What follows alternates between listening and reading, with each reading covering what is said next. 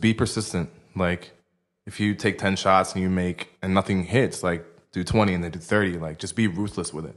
Okay. There's 7.4 billion people on this planet. What sets you apart? Yeah, check it out. I'm your host, Corey Cambridge. Yeah. Everybody tuning in, you invited. No matter what mood you in, get excited. Everybody love the music, let me tell you how they do it. Whether writer or an agent, let me tell you how they made it. You are now talking to a silent giant. Wanna walk in their shoes, silent giants. Wanna study they moves, silent giants. Wanna know what they do, silent giants. Silent giants, y'all. Welcome to the Silent Giants Podcast, a podcast highlighting the superstars behind your favorite superstars in creative industries. I'm your host, Corey Cambridge. To keep up with the latest on the show, be sure to follow us on Instagram at Silent Giants Podcast. To keep up with my life, music, and more, be sure to follow me as well at Corey Cambridge. This week's guest is art director Nick Fulcher, the silent giant behind Atlantic Records. In this episode, we sit down and chat about his upbringing, how he met and started working with Goldlink, and what his day-to-day is like as art director at Atlantic Records. So, without further ado, let me introduce you to the art director, my friend, the silent giant, Nick Fulcher. Check, mic check. Check. Okay. There we go. Yo, Nick, what's up, man? How are you? I'm good, player. I feel like we have know each other deep. Absolutely. Based on the people we know? Exactly. I feel like we've known each other for 5-6 years. But it's been 5 or 6 minutes. True. That counts. That's awesome, man. How's everything going, brother? Everything's going good. How's life? Life is good. Where you living in the city? I live in Queens right now. Where about in Queens? Laurelton, Queens. Super deep. Laurelton, Queens? You got kids? I have. You married? I have no kids and I'm not married. Wow. Yeah. Are there bars out there? There's one. Wow, you be living that sober life. Yeah. You just be creating. No, I usually party in the city, and then the last train out there is usually 3:15. So I'll just party till 2:30, catch my train, call it a night. Why'd you move to Laurelton? What is it called? Laurelton? It's called Laurelton. It's like a part of Queens. I don't even know what it's called. Laurelton. I was born here. You were born here? Mm-hmm. When did you move to, was Virginia, was it New York, Virginia? It was New York, Virginia, yeah. So I moved here I moved to Virginia when I was 3 years old. Wow. My mom didn't want me growing up around the pollution and the drugs. Oh, man. I mean, who doesn't want to grow up around drugs and pollution? Exactly. But it didn't change much, but Virginia was a little less polluted, I guess. Wow. Yeah. And so, what was it like in Virginia, man? What part of Virginia you from? Northern Virginia, Alexandria, Lorton area. Okay. Yeah. So right below DC, essentially. So what's specific? People say Northern Virginia, they say upstate New York. Yeah. And I'm like, yo, upstate's 8 hours deep. True. So where in Northern Virginia? Specifically, I would say it's around Springfield. Okay. That's the city-ish. Are you a Redskins fan? Am I a Redskins fan? Yeah.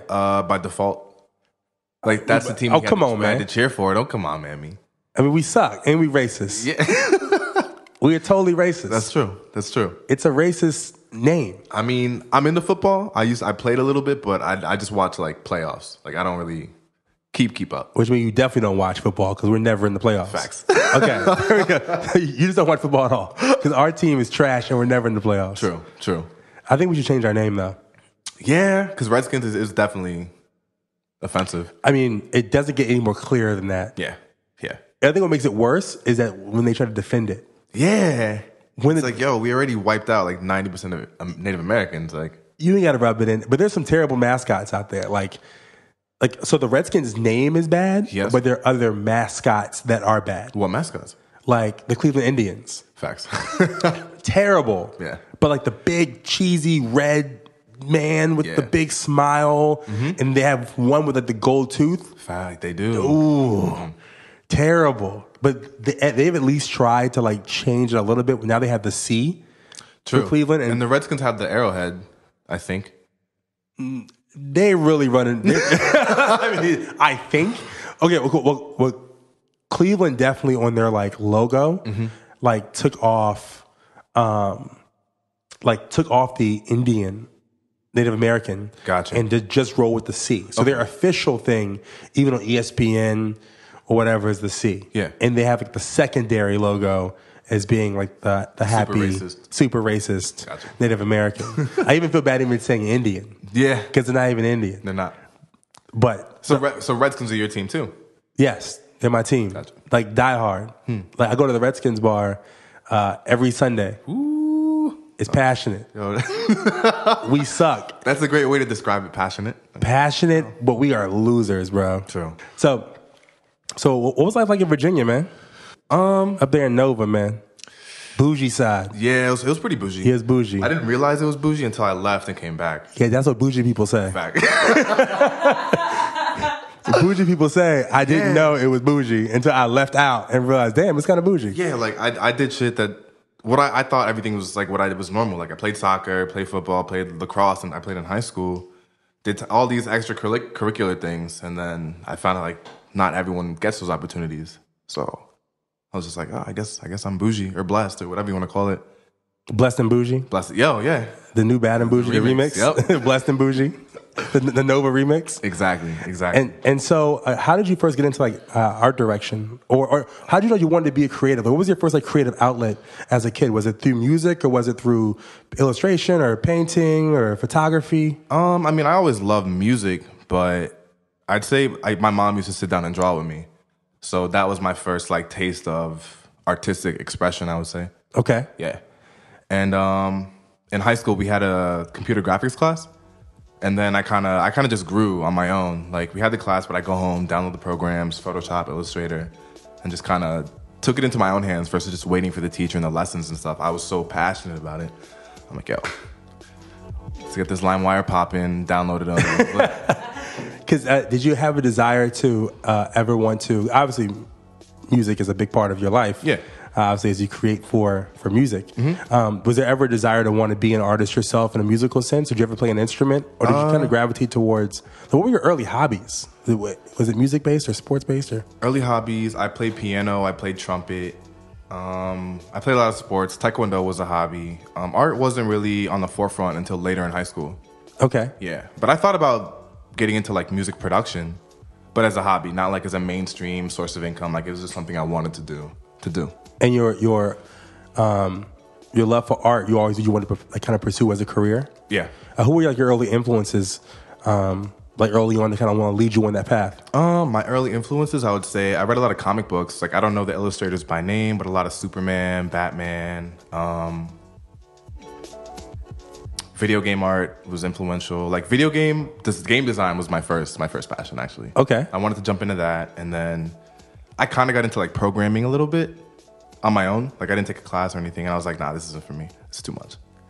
So music just kind of, I don't know, it just kind of fell in my lap. So I was taking the classes in high school, and of course we had rappers in our high school. So I remember this kid's like, yo. Yeah, bougie rappers. Yeah. They're rocking Izod pop collars. Yo, I think homie did, actually. And his name's Corey Cambridge. And I'm not going to say his name because he's probably going to be tight that I said that. But he's like, yo, I rap. Do you want to do my cover? I was like, sure. Like, I'll do it for $20 or a meal or something. It was one of those two things. I can't remember. But it came out dope. It was one of my favorites at the time. And he remembers to this day. He hits me up all the time. He's like, yo, remember that cover you did for me? I was like, yeah.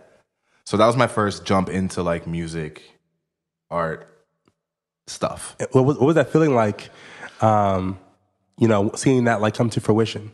It felt good. It was just weird because you know how rappers promote, like their whole team just posts their shit as their default picture, right? Like MySpace times. So like everyone's picture was like my art, and I was like, yo, this is cool as fuck. My shit's everywhere right now. So how did you decide that you wanted to go to SCAD? You went to SCAD, right? I went to SCAD. And so what was that? How did that transition to SCAD happen? Well, I went to community college first to transfer out. So I got my fine arts degree. Or I was working towards my fine arts degree. I didn't get it. And I don't know. I applied to VCU, as I said earlier, and then I didn't get in. Go Rams. Wamp, wamp. I cried for a day or 2 days. Mad people called me. I was in a relationship at the time. And she was just like, oh, no, because she went to VCU. Okay. Yeah. The girl you were dating? Mm-hmm. Okay. And she's like, no, it's going to be okay, blah, blah, blah. I was like, whatever, yo. And Yeah, so Like thug tears. Thug tears. I'm being whatever, yo. It was like 3 big joints, just like 1, 2, 3, and then I was like, all right, what's the next movie? VCU was your first choice? My first choice. It was the least expensive choice. In state? Yeah. Yep. And one of the best. And one of the best. It is. And I mean, Arnold was there. Student Hip Hop Organization was there. I had talked to him at the time before I went to SCAD. Okay. About just starting a chapter in general. Just, yeah. And so, how did SCAD end up getting on your radar? I think my friend's parents told me about it. Okay. My friend Nicola, he's like this, I forgot if he was Russian or Ukrainian, but his parents told me like, yo, you should check out SCAD. It's a beautiful campus. And I went to the Atlanta campus and checked it out with my mom. And she's like, oh, this is dope. I was like, yeah, I like this too. So I applied. They gave me 2 or 3 scholarships. And I was like, all right, this is it. So went down there with like $200 in my bank account. And it was lit from then on. And so what was, I was putting $200 in your bank account and it was lit from there on. 200. Does $200 in the bank account and lit even go together? I went to Walmart after and then I had $50. And shit was lit. Shit got litter. At that point in my life, it was pretty lit. And so what did you study at SCAD? I studied, what did I study? Communication arts. I was going to get my Bachelor of Fine Arts. That was like the graphic design degree. Okay. There, yeah. And so what was your experience like? It was great. So SCAD they have campuses in Hong Kong, Lacoste, Atlanta, and Savannah. So it was a good mix of people because people bounce around the campuses all over the world. So it's just like you didn't just have the Atlanta natives, you had fucking people from all over the world. And so you were based in Atlanta and not Savannah? Yeah. Okay. And what was it like growing up in Atlanta? Did that like influence your art? It did because it's like I had a sense of independence that I never had. That was my first time living away from home. So it was just like everything kind of influenced me. I was broke all the time. So my diet was Chick-fil-A and like Black & Milds. Yeah, you was broke when you showed up. Yeah, I was never popping. I got the reimbursement check. There you go. Yeah, from the scholarship. I was popping for like a month and then back to the same. Did you buy shoes? Nah. When I got my grant check? Oh, my G. Yo, went right to the shoe store, dog. Got to get litty. Yo. No, it was just food and alcohol for me. And so, how does SCAD prepare you? Does SCAD prepare you at all for where you are now in your career? In the sense to collaborating with other creative people, it did. It definitely did. Because we have fashion students, we have animators, we have people of all creative fields just kind of like chilling in one area. So just to speak with them and understand their perspective on how they see their work and how I see my work, it's just like I kind of understand how to talk to creative people better and collaborate better. Okay. So you definitely built more of a network? Yes.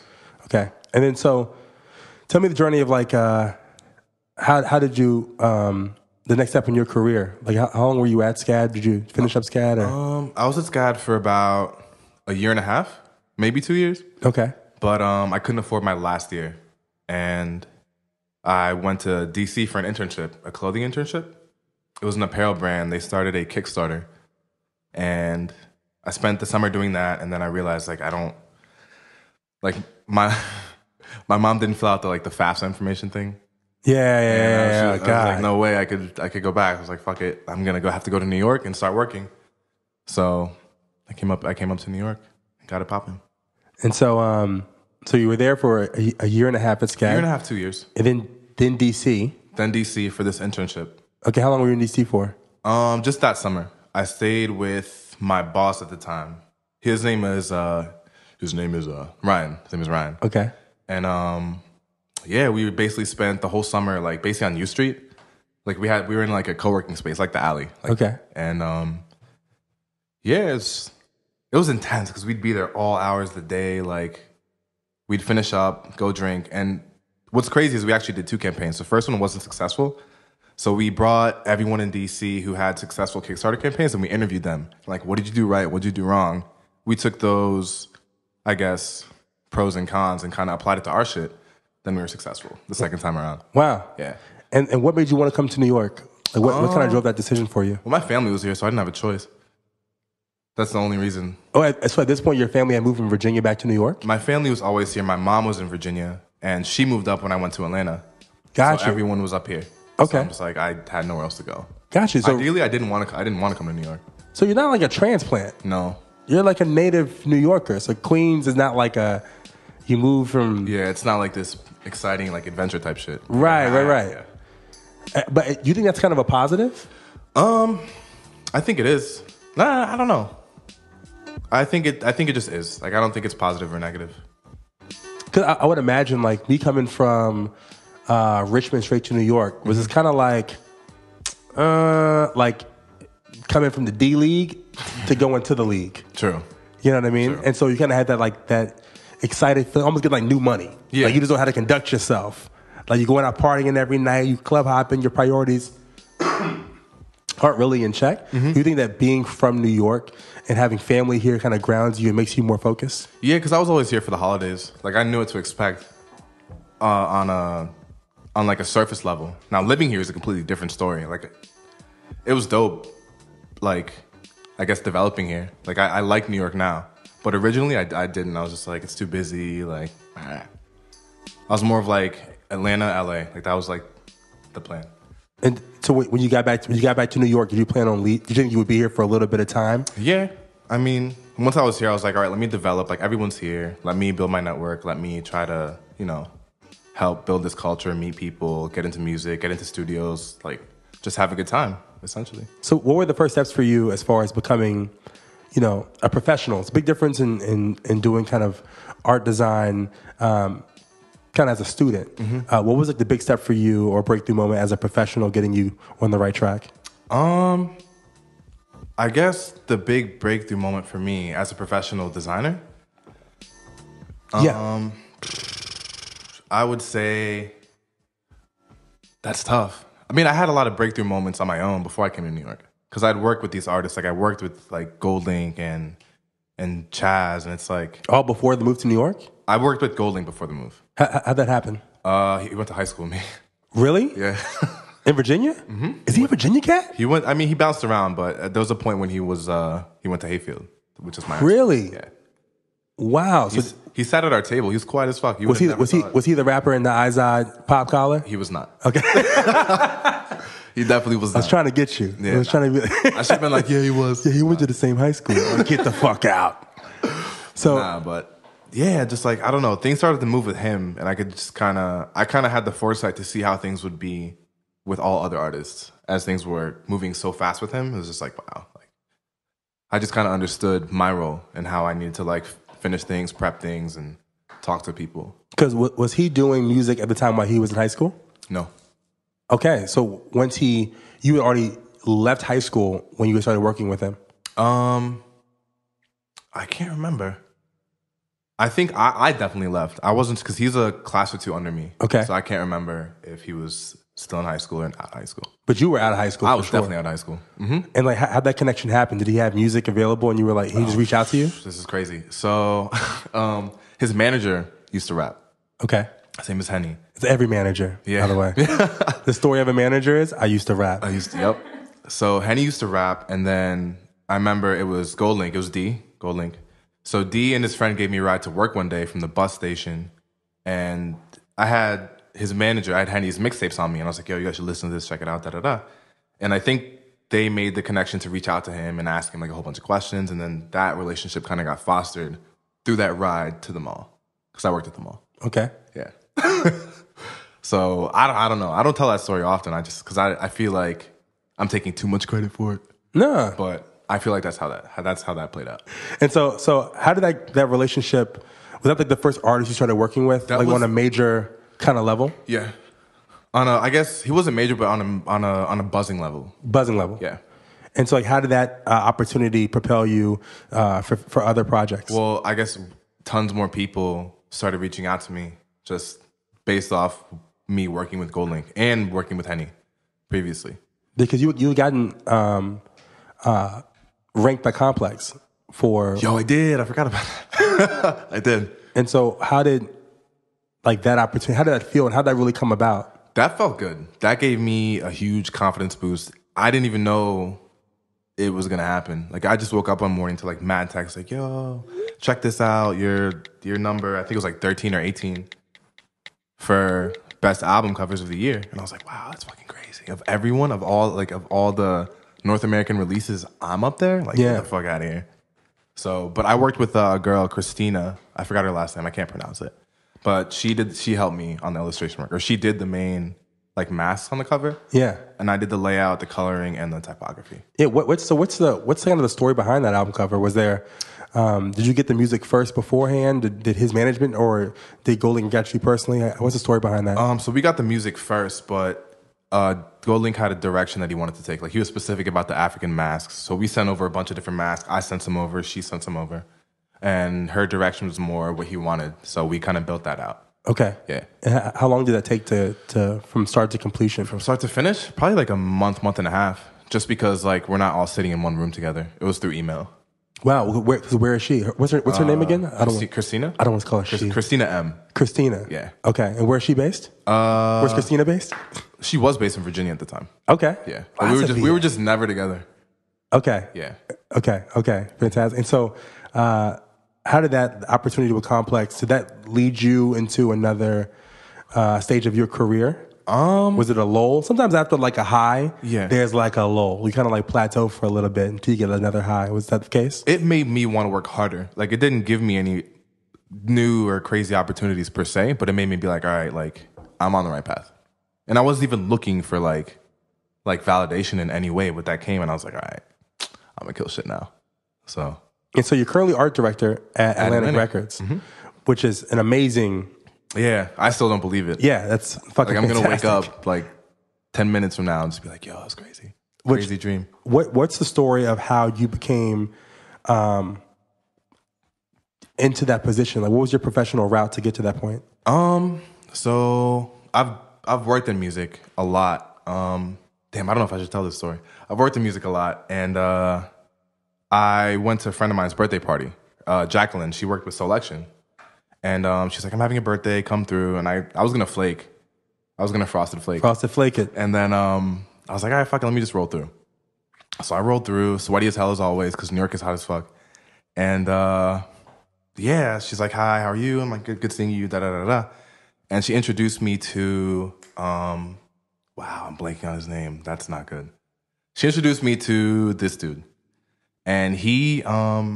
So he's best friends with the creative director at Atlantic. Okay. So we were talking, and he's like, I'm like, I'm a designer. I was telling him what I do, and he's like, oh no, I know your work. Like, you're really good. And I'm like, oh, thank you. So what do you do? He's like, I'm actually a designer too. But he was downplaying his shit. Like, he's like big time, and I had no idea. So he's like, I worked with 50 Cent, and I did Get Rich or Die Trying, a bunch of shady records he made. Meanwhile, he's sitting across from me just like a normal Joe Schmo. And I was like, wow, it's amazing. Like, I want to get a Grammy one day for my work. And he's like, oh, that's amazing. I have some people I want you to meet. So he kind of... Is that a thing? A Grammy for art direction? You can get, it's not televised like the main artist, but it's like before the ceremonies, you can get a Grammy for album packaging. Wow. Yeah, that's a goal. It's a goal. I see you. Yeah. Okay. So, he just kind of lined me up to meet with a couple different people, and the creative director at Atlantic was one of them. And yeah, things just ended up working out. I was set with Sony too, but Atlantic was more my lane, I guess. Wow. Flex. That's amazing. Yeah.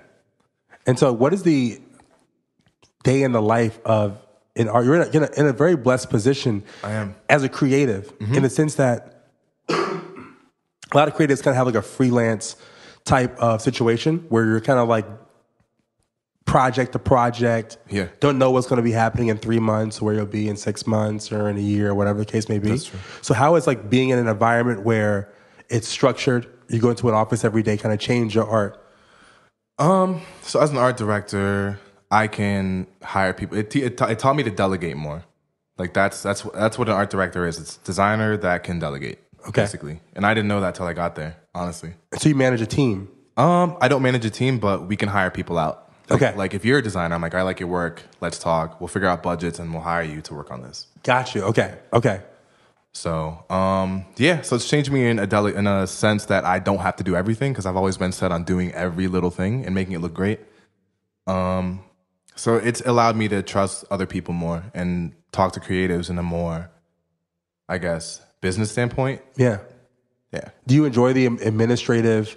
Does the administrative at all take away from the creative, or do both creative and administrative work kind of help? Or make it a better product. It helps if you come from a design background, because some art directors are just like, they'll do mood boards and they'll understand creative, but they won't work in creative. Because I came from being a graphic designer, I think I know how to speak to creatives or to creative people, illustrators, typographers, whatever you want to call them. Wow, That's absolutely amazing. It's almost like being like a salaried rapper. Rapper on salary with benefits. Yeah, basically. Yeah, go to dinner's when I want to, just to stunt. And so, what are you working on currently? Like, what is your day-to-day like? Describe the average day for me as an art director. Okay, I can't tell you what I'm working on, but no, don't tell me that. So my day-to-day, basically, just go in, check emails, and kind of. I mean, we usually have like 7 or 8 projects in rotation at a time. And what time does your day start? Usually 9:30. Okay, 9:30, yeah. And I usually wrap. Yeah, responsibility. We'll wrap around like 10. I mean, not 10. Wow, 6. Okay. So I was like, damn. So like 9:30 to 6. Okay. Sometimes we stay late. Sometimes we come in early. But that's like the gist of it. That's like the time. Usually we'll have like 7 or 8 projects in rotation at a time. That you're juggling for releases. It can be singles. It can be albums. It can be tour posters. It can be anything really. Wow. Yeah. And who assigns this to you? Is it like the heads of the label, like the mystery person? No, we have someone in our department that assigns them to us. Okay. But if we really want to work with somebody, we just speak up and they'll be like, all right, are we cool with him working on this? Cool, great. That's fantastic. And everyone's kind of like a family. Like there's no one ever really butts heads in our department. That's awesome. Yeah. And so, do you still do freelance work now, or are you able to do that as an art director? Or yeah, I definitely do. And so, like, what's the future for you? Is there something in your career that you want to do that you haven't quite done yet? I want to start a team. Like I want to have an agency. I hate that word. I want to start a collective, I guess, of creatives and kind of work on these projects for like through my business versus working with a label or something else. Something along those lines. Like I want to be handling it top to bottom. Okay. Yeah. And as far as like advice goes, like what advice do you have? Because you're in a very unique position, maybe than any other creative that I've had on the show, because you kind of can approach it as like truly professional, like go into an office at a time and your benefits and salaries. Like what advice do you have for folks who want to follow that career path of more of traditional business administrative art design? Like what were some growing pains for you? Growing pains for me, I would say, I remember when I first moved to New York, I literally just sent cold emails out, literally like 20 to 50 a day. So I could work with people like, yo, because I just got here, I don't have a job. So it was mostly like freelance stuff.